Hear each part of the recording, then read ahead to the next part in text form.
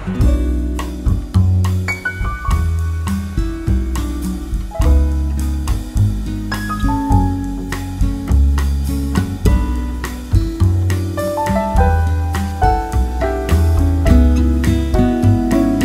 would like to start my remark by appreciating the UN ECA and the World Bank Group, who are both very important partners of Ethiopia for organizing these timely deliberations. It's very reassuring to witness the focus of this workshop on two important subjects that developing countries such as Ethiopia regularly grapple with in their policy discourse: jobs and transformation.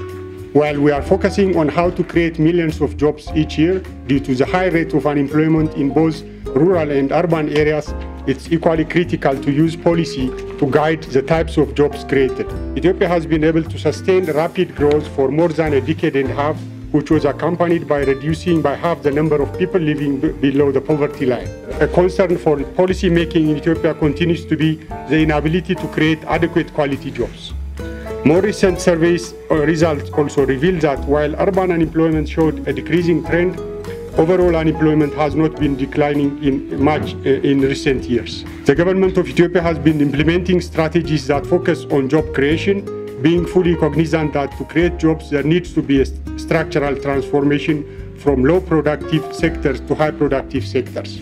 More recently, the government is also targeting enhanced private sector participation as well as reforms that increase the competitiveness of the economy as additional areas for improving the environment for job creation. Ethiopia is currently in the process of opening up the ICT sector to enable attract private investment, increase competitiveness of the economy, and build a digital economy. As we have seen in many countries, the IT sector has huge potential to create ample opportunities for the youth employment by creating technological platforms and attracting innovators, entrepreneurs, and job creators. We look forward to the support from the UN, ECA, and the World Bank Group by mobilizing expertise and resources to bring about the needed structural change in the economy and help us tackle the challenge we are facing to create quality jobs for our population. The question around jobs and economic transformation is one that I think almost every leader on the continent is worrying about. When we look at GDP per capita, we actually see that there's more Africans falling into poverty, and the numbers on our GDP per capita on average are dropping. Before, it used to be India that was the country with the largest number of poor people. It has moved to the continent. We have the honor now of hosting the country with the largest number of poor people. The digital economy today is going to be about 11 trillion and 15.5% of global GDP. So again, when we talk about jobs and we start looking at where are the growth parts of the economies of the globe, clearly digital is one space where if we could take some bit of that 15.5% of GDP onto the continent, we will be providing solutions for the jobs problem. Today, Africa imports about $14.7 billion of pharmaceutical products from outside the continent. But it's $14.7 billion and almost 6 million jobs if we were to begin to produce and sell some of these commodities on the continent. And that is the story behind the CFTA. It's not just talking about open markets, it's talking really about creating jobs, it's talking about how we begin to diversify our respective economies, how we include African economies in global value chains. Being able to have access to concessional financing remains an important part of the development architecture for many of our countries. Glad to be here in Ethiopia and also at the United Nations Economic Commission for Africa for this very important workshop. Ethiopia is the largest borrower from IDA, and we are very glad to have been a partner for Ethiopia through its development and reform processes. The need for more and better jobs remains a top development priority. The challenges are daunting. Over the next decade, close to 600 million people will be looking for jobs, mostly in the world's poorest countries.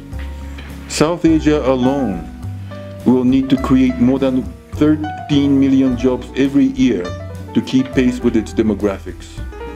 In sub-Saharan Africa, the challenge will be even greater. 15 million jobs will need to be created each year. Failing to deliver good jobs for the growing youth population not only risks squandering the demographic dividend, but also raises significant social risks, contributing to fragility and driving young people to migrate in search of better opportunities. Here in Ethiopia, for example, we have a country program with a portfolio of 39 operations with a total of $11 billion, as well as extensive advisory and analytical support. Much of our support is focused on promoting structural and economic transformation through increased productivity. Our recent $1.2 billion development policy financing will provide substantive support to the government's regulatory reforms and infrastructure development to improve its investment climate and advance the government's ambitious reform efforts. We want to hear from you what you see happening on the continent and what are the burning issues that we need to address. I look forward also to hearing the perspectives from our private sector friends who are here in the room today, together with our IFC colleagues. Ultimately, you are the ones who actually create jobs and lead the economic transformation. You certainly know economists barely agree on anything. But there is one thing for more than 6 decades economists have agreed upon. It's that industrialization is the cornerstone of economic development. On ne peut pas, dans nos pays africains, opérer une transformation structurelle, une transformation économique, sans se préoccuper de la nécessité de moderniser le monde rural. 20 years ago, when we were talking about industrialization, the bank did not seem to have any appetite for listening to that kind of thought process. Now, the only reason why I'm raising this is not to be negative, but to advise the bank also to do an internal introspection about certain myths that have been, I would say, present, in terms of their own institutional culture. It's very important because you are putting a lot of resources to support. I can talk about Africa. And yet, if you look at the dividend from what you've done, it shows that clearly there have been serious challenges along the way in terms of how we have basically crafted the narrative. Some of these myths, goes back to the old structural adjustment days and it still continues, when the emphasis on macroeconomic stabilization seems to be the end, seems to be seen as an end in itself, rather than as a means to an end. Because I'm saying this so that whilst the macro stabilization program is a necessary condition, we are all beginning to realize that it's not a sufficient condition. And in fact, if it is not accompanied by economic transformation, then you actually even lose track of the stabilization program. This focus on studies and research, it has to be reduced. It takes time, it takes resources. Let's go direct and get the job done. Particularly when we know that when it's transformation, it's action and not just discussions. I think that the focus on country level strategies, which you've pointed out, I think is in order because different countries have different requirements. If we are serious about economic transformation, then you guys need to go find some big money to put behind this whole exercise, because it's not this cosmetic, marginal resources that if you are ready to get into transformation and you want it to impact on Africa, it's a lot of money. So you have to think about that. Integrated approaches. Again, I'm happy that it is already a pillar of what you are seeking to do. But the question is, how are you going to achieve this? Because we know all development partners, everybody wants to basically incubate their thoughts, and then at the country level, we are flooded with different partners trying to kind of introduce different angles of the same thing. Different partners having different transformation projects.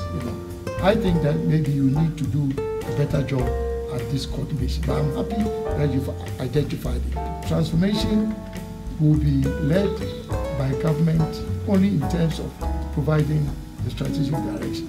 But the actual change agents, I think it's always the private sector. Transforming our economies requires differentiated approach based on the local context and the realities on the ground. Industrialization, services, and the job creation will only happen when we have a strong private sector which is delivering through an enabling business environment. This is a priority for Ethiopia, and the government is working towards improving comprehensively its business environment. We must leverage technology and digitization as an important enabler for value addition. Given the level of challenges and the global developments, IDA remains an important instrument in support of our development and the meeting sustainable development goals.